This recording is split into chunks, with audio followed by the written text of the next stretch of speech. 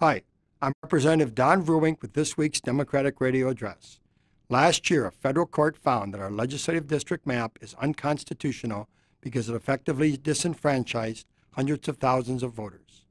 Since 2011, Republicans have spent $2.1 million in taxpayer money working to keep these unconstitutional maps. The majority party continues to fight these court decisions at a steep cost to taxpayers and voters. It doesn't have to be this way. The legislature can fulfill its constitutional duty of redistricting in a way that is not secretive, costly, and partisan. My colleagues and I have introduced a bill that would put redistricting in the hands of the Nonpartisan Legislative Reference Bureau. The result will be fair maps that truly reflect Wisconsin's population.